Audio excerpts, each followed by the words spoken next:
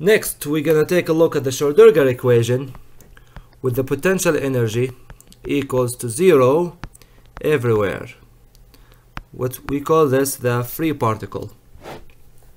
So with the potential energy 0 everywhere, the Schrodinger equation reads minus h bar squared divided by 2m times the second derivative of psi over dx squared equals e times psi back.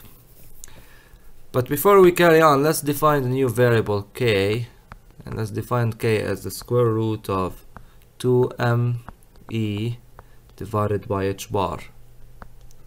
With this in mind, let's call this equation number 1.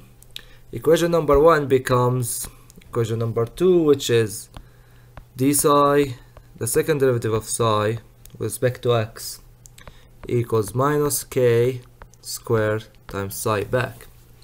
Equation number 2 is the old goody wave equation, and we know the solution for this guy.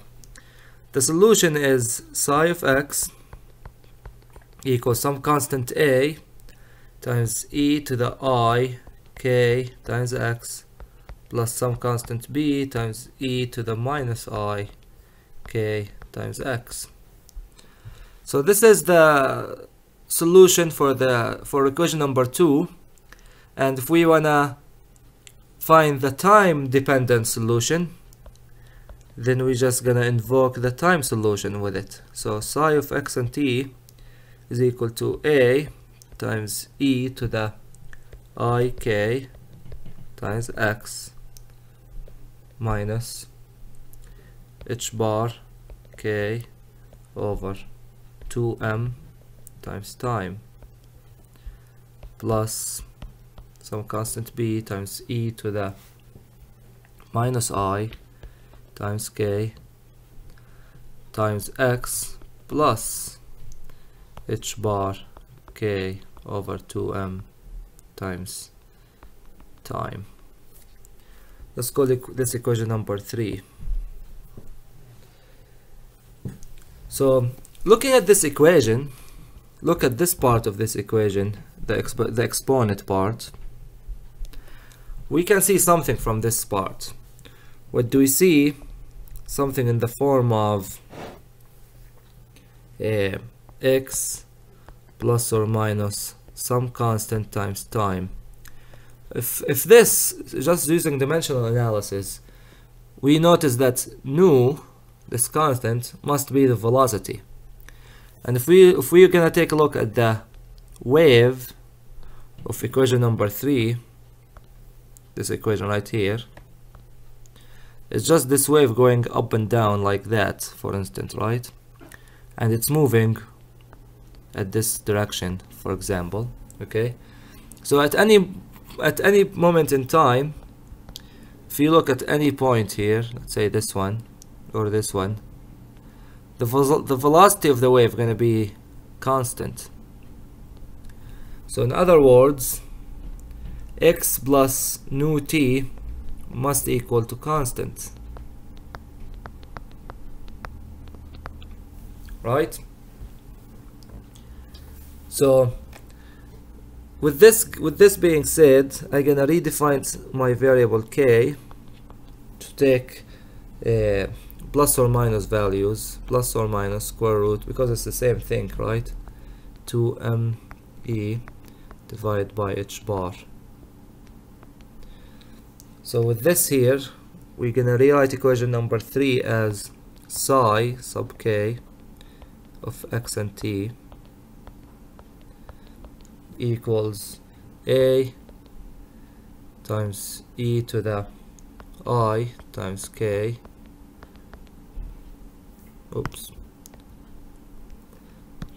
times k times x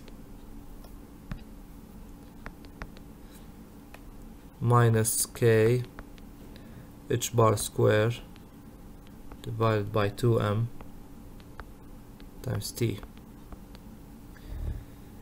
So now if k is positive, this means the wave packet, or the wave profile, if you wish, is moving to the right. if k is negative, then the wave packet is moving to the left, right? Okay, so with this being said, now we can do a few things. But before we do this, let's review some of the stuff from physics 1.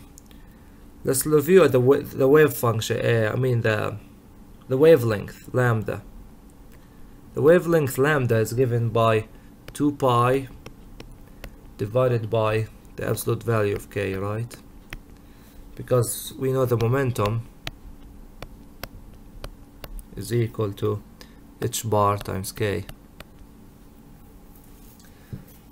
Alright, so if we know the momentum is equal to that, we know the velocity is nothing but h bar divided by absolute value of k divided by 2m.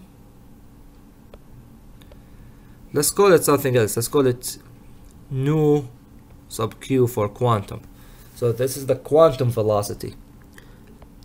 With a little bit of algebra, this is equal to square root of e divided by 2m. What we also know that the energy is equal to 1/2 mass times velocity squared. This is the kinetic energy, right? So solving for velocity, we get nu equals to square root of 2e divided by m. Let's call this nu sub c for classical. If you look at the relation between the classical velocity and the quantum velocity, the classical velocity is twice as fast as the quantum velocity, which is to say that the particle is moving twice faster than the wave. That's what this thing means, which is a problem. This is like a paradox. We need to fix that. But before we fix this, we're gonna come back to this. There's a bigger problem, and the other problem is equation number 4 is not normalized. So let's go ahead and try to normalize equation number 4 by taking the integral from negative infinity to infinity of psi sub k star times psi sub k dx, I mean. So we have the normalization constant times itself times the integral from negative infinity to infinity of dx, which is just which is infinity. This gives us that a squared times infinity must equal to 1, which is wrong. It cannot be equal to 1 because we have this infinity.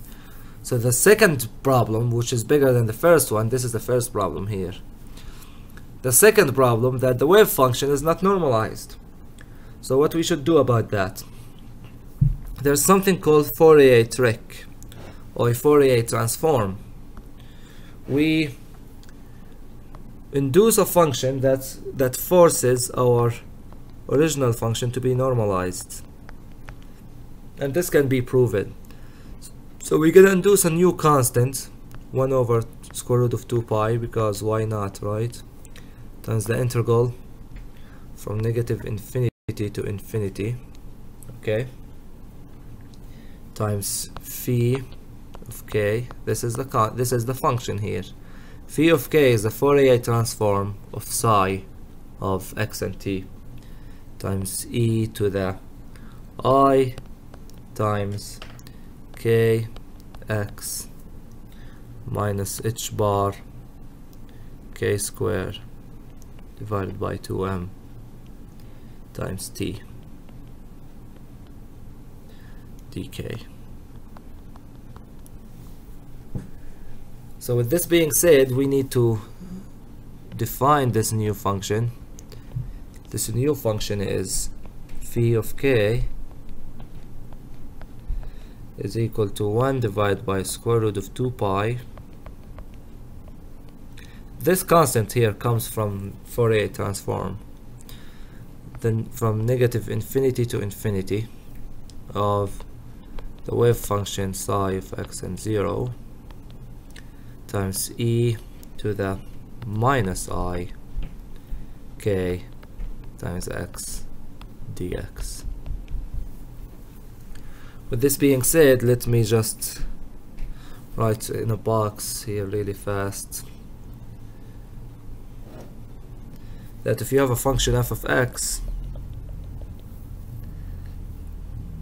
and this function is equal to 1 divided by square root of 2 pi times the integral from negative infinity to infinity times some function f, big F of k, times e to the I k x dx. You can interchange this function with this function. F of k is going to be equal to 1 divided by square root of 2 pi times the integral from negative infinity to infinity of f of x times e to the minus I. Notice this minus has to be here. K x dx. So f of x is the Fourier transform of f of k. This thing, what this thing means. So this equation, equation number 5, and this equation, equation number 6. So the solution for the Schrodinger equation for the free particle, the simplest case of all, is given by equation number 5, with phi of k being equation number 6. There you have it.